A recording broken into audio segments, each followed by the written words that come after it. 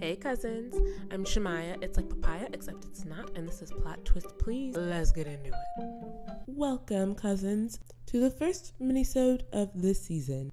I did have minisodes before, but then I stopped recording them because I didn't think they were super useful. But I have heard from some of you that you really miss the minisodes and that you need some bite-sized knowledge every now and then. And as much as you do value those 4-course meals, you still like to nibble. Well, here's a little niblet for you. Today, I wanted to talk about being friendly. Because if you haven't noticed, it's actually very popular to be a loner. There is an article called The Mainstreaming of Loserdom that popped up on my feed the other day, and I think it's really fascinating because basically what it's talking about is the normalization of being alone, and due to internet culture and kind of what happens when a bunch of introverts on the internet feed into each other's behaviors and normalize each other's behaviors over time. We just kind of make it okay to not be social, to the point even that being social becomes demonized.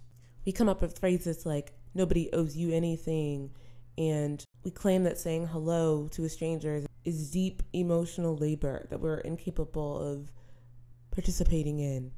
And we make it okay to isolate ourselves. This is the result over time. I think another layer to this is the fact that a lot of neurodivergent people feel a sort of kinship with one another online, especially when it comes to isolating ourselves. I mean, a lot of us has found it really taxing to be social, especially when you factor in the amount of trauma that comes from us being social. You know, the amount of isolation we experience and rejection we experience as a result of trying to be. And as much as I understand that pain, I do think we need to stretch our brains a little bit when it comes to how capable we think we are of being social or even being cordial in public. Granted, there are so many different kinds of neuroses involved in neurodivergence, and even within autism spectrum disorder, that we need to consider when having these kinds of conversations where we're critiquing other people's actions and critiquing other people's ways of life. And it may even seem to some people that we're critiquing people's specific abilities to interact with other people. But I want to make it very clear that that's not what I'm doing. I'm not saying if you don't talk to strangers every single day, or if you don't go out of your way to say hi to a stranger walking down the street, then you're a bad person, or you choose to be isolated. That's not what I'm saying. But what I am asking for is nuance. So there are a few different points I want to go across, 3 of them to be exact. So this isn't going to be a super long episode. Hopefully it'll be about 10 minutes. And remember, it's just a snack.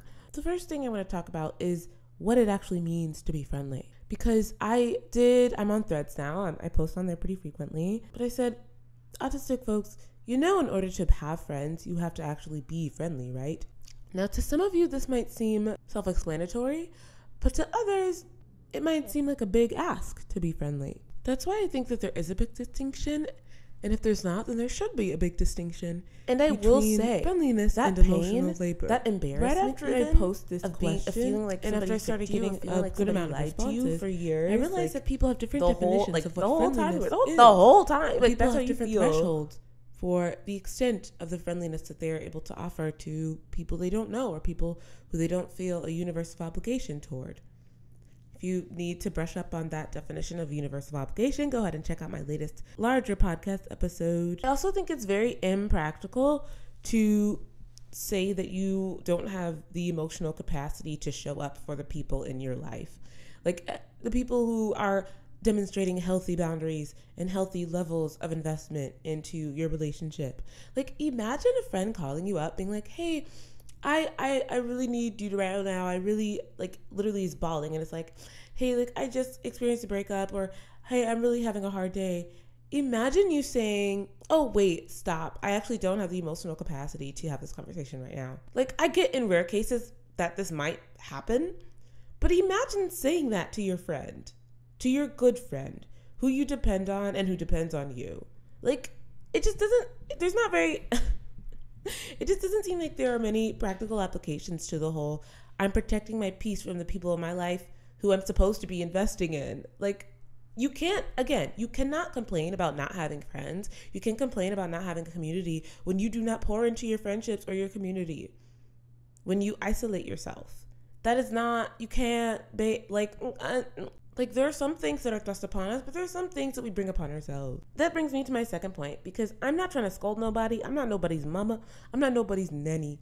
But I understand, like, I do have empathy toward us autistics and other neurodivergent folks who decide to just shy away from relationships altogether, because relationships don't tend to be kind to us because of the dynamics involved when you are on the spectrum and having to guess what people want from you, and the majority of people not telling you and just finding really harmful ways to communicate indirectly. And that embarrassment, like the embarrassment of someone just like ghosting you, not like a romantic partner or a romantic potential partner, but a friend. The things that neurotypical people complain about dealing with in romantic relationships are things that autistic people experience all the time. Like, the fear that y'all have of dating is the fear that we have of talking to people. Like, the same feeling you get where you're like, my boyfriend could secretly be cheating on me, or could have like a secret family, or maybe he could be secretly manipulating me the whole time, or maybe he never liked me in the first place. All of those fears we feel when it comes to friendships. It's the same feeling. And I do not think neurotypical people can relate to that. The stakes are so much higher for us. Because frankly, we've seen some things that a lot of y'all would not be able to handle. We've been treated in ways that y'all would not believe. Like, you simply would not believe. Like, I got some stories. And if you meet an autistic person, an adult autistic person, they have some tragic stories that you literally would not believe about friendships and about how people have hurt them in friendships. Like, well, I don't know if I can say that word on here because YouTube, but it feels like it feels like you're not alive. It feels like you were not alive. But when you do survive it, it's pretty great. The last thing I want to highlight is like the idea that socializing or being social or being in a community is to a lot of people a symbol of being a good person or being a credible human being. And I just want to assure you that it's not. It's not that having friends, having community makes you a good person. It's that it makes your life a lot better. Now, mind you, there are plenty of bad people. There are plenty of people who are unkind who have a ton of friends. So the amount of friends you have is not necessarily a reflection of how good of a person you are or how deserving you are of community. And I don't even know what that means, like who deserves community, right? I don't even know what that means. But you deserve to feel taken care of and you deserve to feel loved. And I don't care what the police told you. I don't care. I don't care how backwards your friendships were. You deserve to feel loved. Now, the last thing I'll leave you with is the fact that I personally, you don't have to believe this, but I personally believe in divine intervention, right? Breaking news has shown us this. Timing is everything.